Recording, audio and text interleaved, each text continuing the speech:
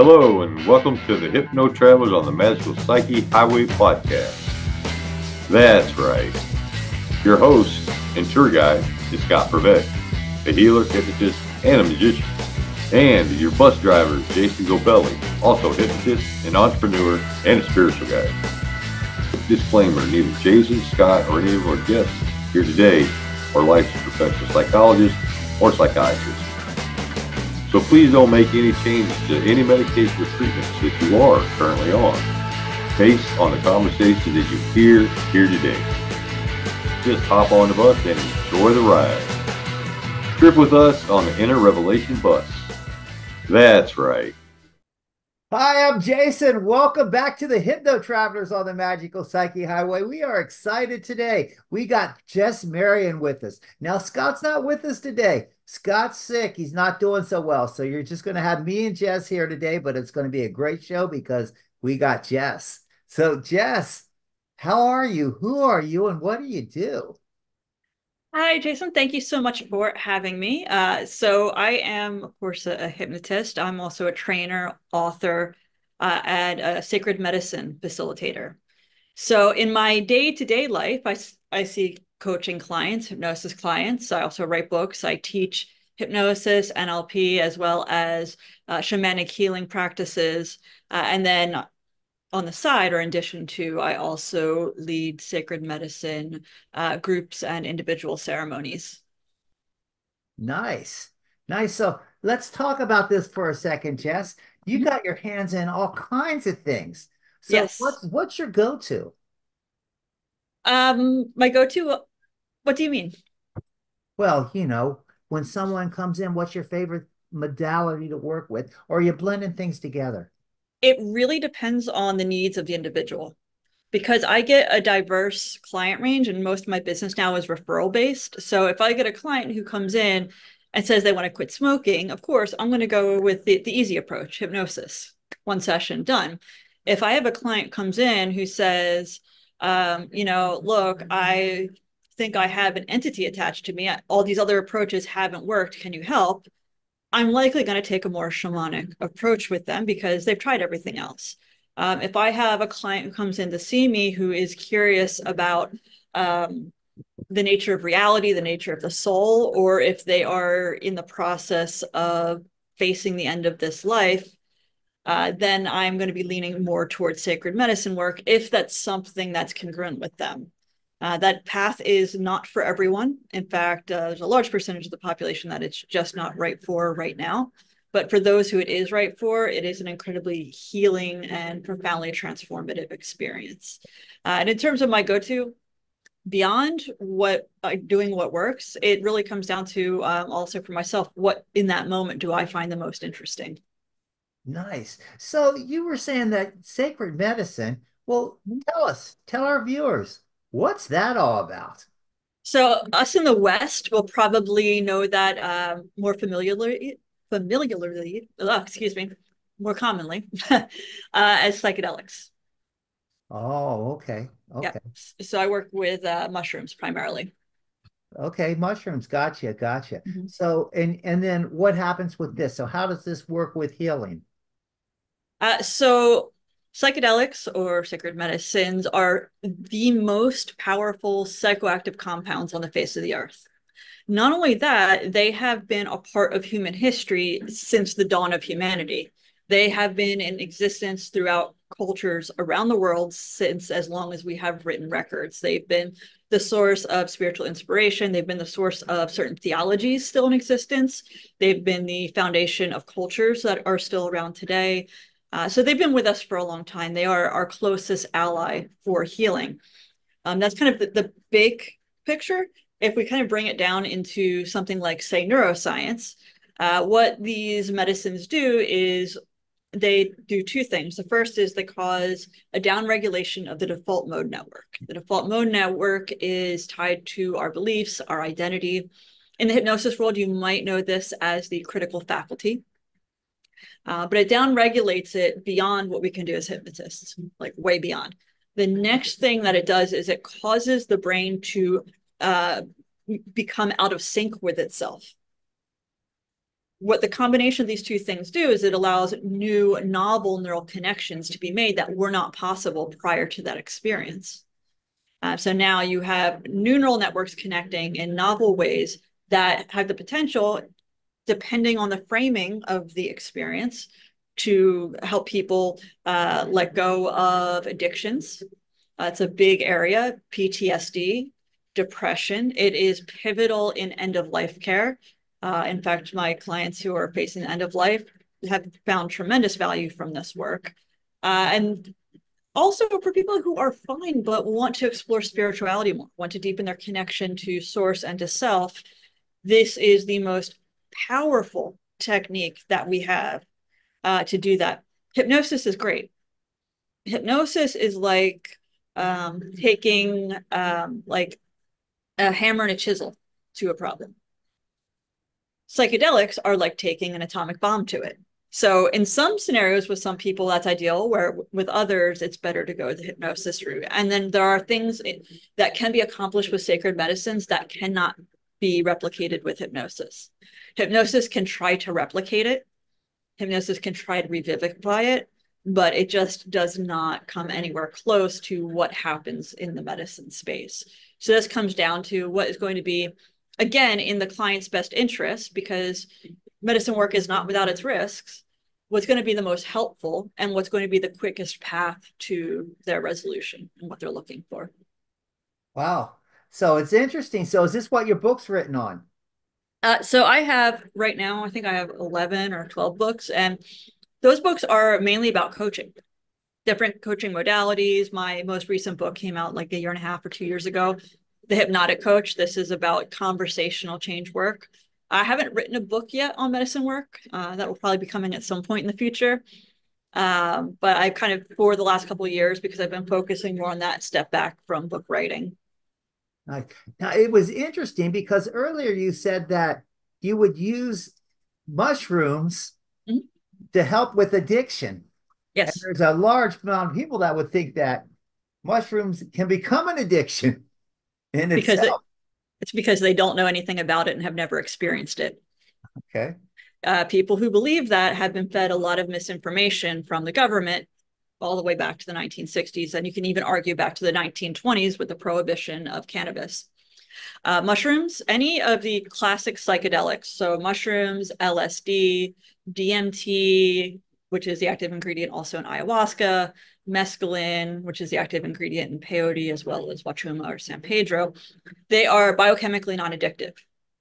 Because for a chemical to be biochemically addictive, what it does is it causes a spike in dopamine. That's not what these substances do. These substances bind to the 5-H2A serotonin receptors in our brain, and some of them also bind to the 5-H1A serotonin receptors. So when they bind to the serotonin receptors, they block the serotonin from entering those receptors and then being broken down. This creates a very different experience from something like heroin or cocaine or meth that act on dopamine receptors, as well as GABA and a few other neuroreceptors in the brain. So these substances are biochemically non-addictive. These substances are also psychologically non-addictive, because if you've ever gone on a strong mushroom journey, you think, I don't ever need to do that again. I'm good. Or maybe I only do this once or twice a year. It's not a pleasure cruise. You are confronted with your shadow. You are confronted with the scary parts of the self, the scary parts of reality, whatever that is. And you're also exposed to the beauty of creation, the beauty of the divine and how the divine acts in this world. But you can't live in that space. Your body can't physically do it. You'll miss normal everyday reality.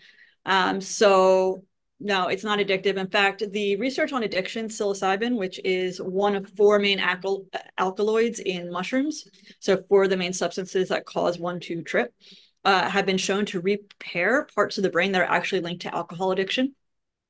So once that's repaired, the need for alcohol disappears. Ibogaine, or iboga, which is an African psychedelic. I don't work with it, but there is a lot of research on it, and there are centers that specifically work with that, has been shown to help people come off of hard drugs such as meth, heroin, and fentanyl. people will go on a journey as they're detoxing, and they come out of this very lengthy journey. That journey is a long, long one. It's a couple of days in some instances, and they don't have the biochemical or the psychospiritual need to reach for those substances again.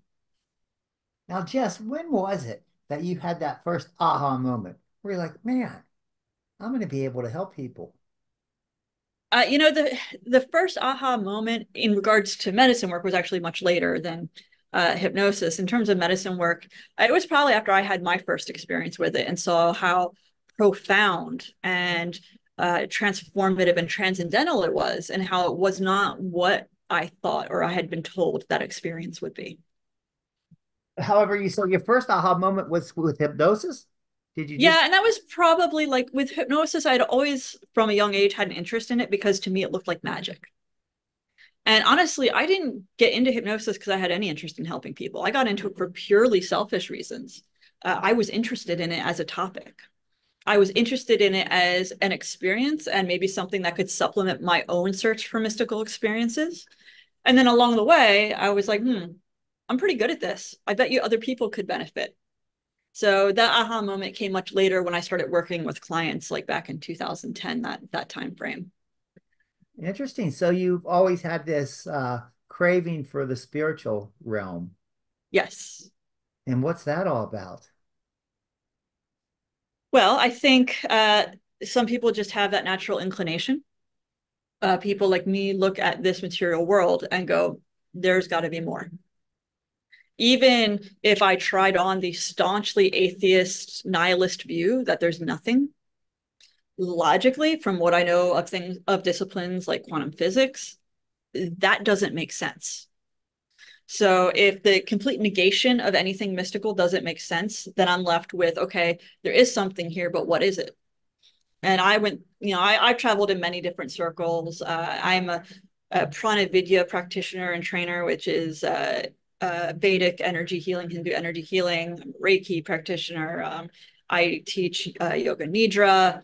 I've practiced tantric Buddhism. I practiced tantra in the Hindu context for a long time. I've worked with mantras. I've done ritual magic. I'm initiated as a Paco, which is a priestess within the Andean tradition. So I've made my rounds.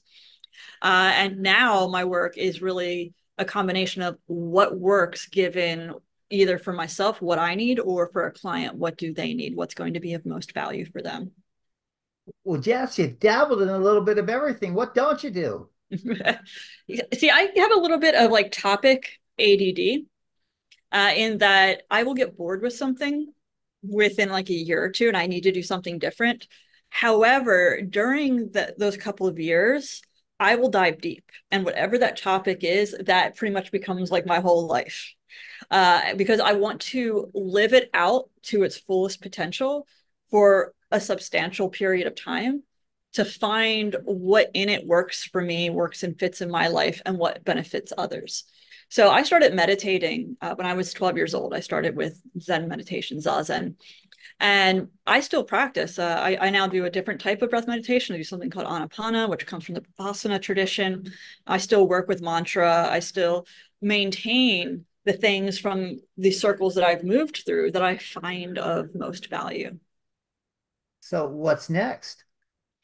I'm not looking for what's next right now. I've been well seated for quite a while now in the medicine work and in the Andean tradition of healing. So I'm not really out there looking for anything. Maybe it could be that book you were talking about earlier that you haven't written yet. Possibly, but I'm not in a rush to do. I'm more interested in being. Gotcha. So if I feel the inspiration, then I'll pursue something. If I don't, then I don't. So 11 books. Mm-hmm. Which one's your favorite? I think I'm torn. I'm torn between two. Probably Deep Trance Identification and the Hypnotic Coach. I like the Hypnotic Coach because it is really the most content for how I work with people and how I teach my students to work with people in one space without having to go through manual after manual after manual from NLP practitioner, NLP master practitioner, and advanced trainings that I've done. So I've tried to make it as concise and readable and useful as possible for anybody who is anywhere from just beginning their path as a conversational hypnotist, up to maybe somebody who's been in the NLP world for a long time, but has been kind of stuck in one mode of doing that work. Then deep trance identification, or DTI, would be my other favorite. And it's my other favorite for a couple of reasons. The first, I wrote it with a very close friend of mine, Shawn Carson, and as well as another very close friend of mine, a mentor of mine, John Overdurf. And there's no other book on the topic in existence. There are some academic papers written in Russian that we had translated from the Soviet era about deep trance identification and how that was done. Steve Gilligan has some very minimal written materials on it from his training manuals, but nobody out there in the hypnosis world had written a book on it. And nobody, as far as I have encountered in all of the training world, has gone as deep into it and developing a full protocol as we had. And I'm very proud of that protocol to this day. I still work with clients using it. Nice. Well, let's talk about this for a second. Mm-hmm. What is deep trance identification all about anyway? Okay, so if you think about how small children learn, they learn through play, right? Right. Right. They, pretend to be a doctor. They pretend to drive a car. They pretend to go grocery shopping. Or they pretend to be a superhero. Or they pretend to be a firefighter. Or they pretend to be a princess.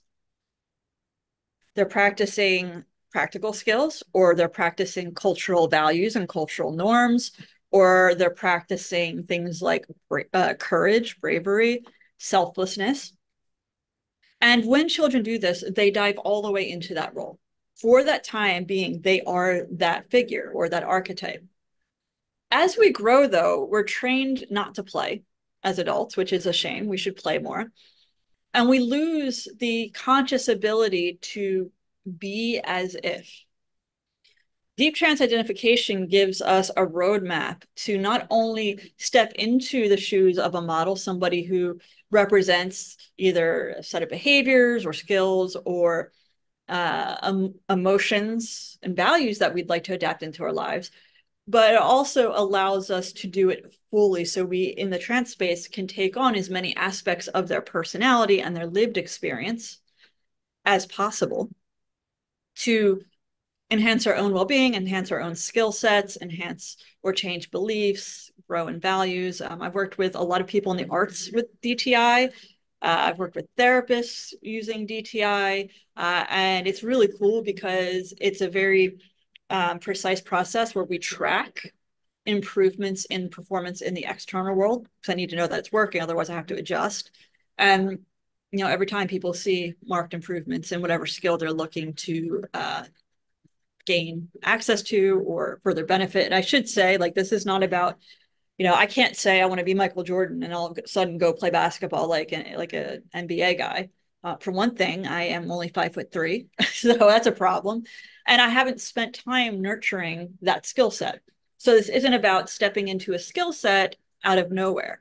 People who already have foundations are looking to get the leading edge, to get the competitive advantage. And that's what DTI allows us to do.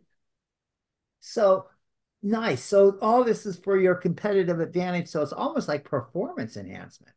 Yes. Performance enhancement is one aspect of it. It can also be used, not necessarily within the scope of competition, but if somebody wants to just learn something more easily or more fully, so it's not about competing with the outside world, but it's just becoming the best I can be at whatever skill set, then it's also a useful tool.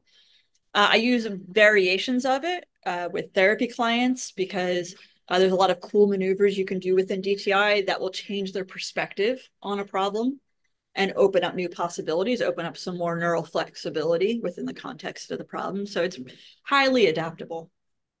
So these cool maneuvers is kind of like neuro-linguistic programming, huh? NLP? It is, if you think NLP tends to be top-down processing, meaning, okay, I am the coach. let's say I'm going to do a swish with you. I kind of have these set steps of how to do a swish, and I'm expecting you to follow along those steps. And then hopefully we'll get to the result that we're hoping for. DTI is about bottom-up processing. DTI is, I'm going to say to you, okay, go out and watch as many YouTube videos of your chosen model as you can. Don't do anything with it. Just watch as many videos. Come in. We do all the preliminary work. There's a lot of preparation stuff we do, and then go into trance. And then I'm going to put you in trance in a context where I'm just going to have you associate into being that person in that novel context and experiencing it from their perspective. So now we're working from embodied experience, and then later you move that information up to the conscious level and express it out in the world. Nice. Nice. So you got a lot of stuff going on. You've got this that you do, the Reiki, the shamanic stuff, all over the place. Yep. So who are the mentors that you've been following? Right. So I would say I'm not all over the place. Well, I mean, different. I've actually, diversity creates or invites creativity. So these diverse interests are all about, for me, getting me more in touch with that centered space. And then, of course, expressing that in the outside world to help clients. In terms of my mentors, well, my first mentor, and still my mentor and good friend, John Overdurf, who is arguably the best change worker on the face of the earth currently. And likely the best trainer. I have not encountered anybody who can do what he does to the level that he does it. And then mentors kind of come and go in the shamanic space. My maestro, my teacher, one of my teachers is a gentleman in Peru by the name of Puma Singone, who's a Paco in my lineage. I've trained with other people in different shamanic traditions, but not as closely, so I wouldn't necessarily say that they're mentors. Well, we just interviewed last week a woman that was very shamanic, and she was talking about connecting with all the angels and the ancestors and things like this. So do you go on those lines or differently? Because I know there's a lot of different indigenous people who have different shamanic experiences. Yeah. So, yeah, I don't work with the angels so much. That's not really within the scope of my practice. I do have a team of helping spirits. Some are tied to the land, some are in the upper world who help me. We all have these guides, by the way. Everybody listening has a team of spirits supporting them. I do access them purposely because they're needed when I'm facilitating the medicine space. They're also very important to removing problematic entities, that sort of thing. The shamanism, as I practice it, is not ethereal. It's not, let's just go talk to the upper world all day. It's dirty. It's earth-based. It's heavy lifting. It deals a lot with the shadow. True shamanic work is about how do you discover and dance with your shadow. You have to be able to pass through the shadow. You have to be able to pass through insanity, the dark night of the soul, and come out on the other side. It's tough. It's not easy work. It's not, let me go take a $500 course and get a certificate. It's, are you putting in the day-to-day work to strengthen your relationship with the spirits and also work with your shadow? Well, it sounds to me, and I could be wrong, but it sounds to me, and being centered with the different modalities, that there's a blend altogether, and that whole combination, it makes you unique as to who you are and what you do. Yes. And so if you could classify that blend, what would you call it? What's that like? Yeah, I wouldn't have a classification for it. I would say it's just a question of the person that I'm with. Are they more attuned to neuroscience, which is my foundation, my background? Before I went into becoming a hypnotist, I was a medical anthropologist by training, did my undergrad in psychology, and also have a master's in religion. I was more academic. So is the person with me more academic, more material reality based? Then I have access to that. If I have somebody, though, who is interested in these bigger questions, then I'm more at home, kind of talking about these bigger things. But I wouldn't categorize it because humans also, we're spirit and we don't fit into categories. Right. Even like our day-to-day personality shift. Who you are as a hypnotist is very different from who you are as a friend, who you are as a parent or a sibling, or the boss at an office. All these different aspects of identity are fractals or facets of a jewel, if you prefer, that make you one whole being that doesn't really fit category. Any category you try to put yourself in is an illusion. It's an act of self-hypnosis. As soon as you say the two magic words, you've locked yourself, you've put yourself in chains. Those two words are I am. Whatever you say after that, you've now bound yourself. So be careful what you say after you say I am. Be careful what fractals you associate into, or what facets of yourself or the universe you choose to express, because I am can either put you in the chains, or it can be the most powerful spell you weave in your life for your benefit. So choose wisely. Well, I don't think, good. No, it's interesting because the very first question I asked you is, who are you? Yep. Yeah. So, and we do have like general, like normal human social expectations. I wouldn't recommend anytime somebody asks who you are answering in the way I just answered, because they're going to look at you like you got 10 heads. Like, it's okay to be like grounded in this material reality. It's fine. But keep the awareness inside that as soon as you say I am, whatever you say after, it's magic. So choose that magic carefully. nice. So I noticed that a few times you've told me, and I think it's important too, that we adapt to whoever we're with. Mhm. But what about when we're doing that self journey? Mhm. Then how? Well, Let's talk about that for a second. About you. that's when your truest self comes out. Yeah. So let's talk about your true self for a second. So Uh, what's that feel like, and what's that about? so you're essentially asking for a verbal description of the ineffable, which is very difficult to give. I understand. I would say that to try and describe it would too limit it. And I would watch this interview a year from now and say that's completely wrong. Because we also live in a state of conscious change. But we do have parts of us that I believe learn, but they still carry everything. You don't become a totally different person every year, every 7 years or whatever. So I would not answer that because I don't want to be put into chains, but I would say that it is ineffable regardless of who you ask. Once somebody tastes that essence that is beyond memory, it's beyond language, it's beyond the like conscious everyday nonsense we all put up with on this planet. It's beyond political identities, it's beyond religious beliefs, it's beyond opposites. When you touch on that, you touch on immortality. And I'll just leave it at that. So I guess what we're saying is that I'm not who I was yesterday, and I'm not going to be who I am tomorrow. And to avoid what you were saying, I am who I am. Yep. And I would say you're both not who you were yesterday or who you'll be tomorrow, and you also are who you were yesterday and who you're going to be tomorrow. Right, right. So that's kind of fun. We went down a rabbit's hole on that one, didn't we? We sure did. So listen, if you could pretend, Mhm. let's play for a second. Sure. Let's pretend that we're looking in a timeline and you see your future. Mhm. Yeah, any idea what that's going to look like in 10 years? Or Nope, how no idea. have you any idea of what you'd want it to look like? I have ideas, but ideas of what I want it to look like, again, this is conscious mind stuff. Mhm.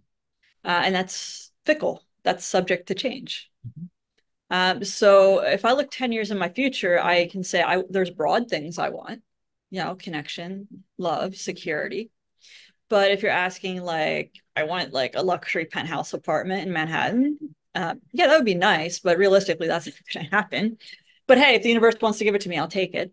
So stuff like that, like I don't find particularly useful to put out on my timeline. I think it's more important to focus on the present and what I can do in the present moment to ensure kind of these broad strokes of what I want throughout my life continue to replicate themselves across my timeline.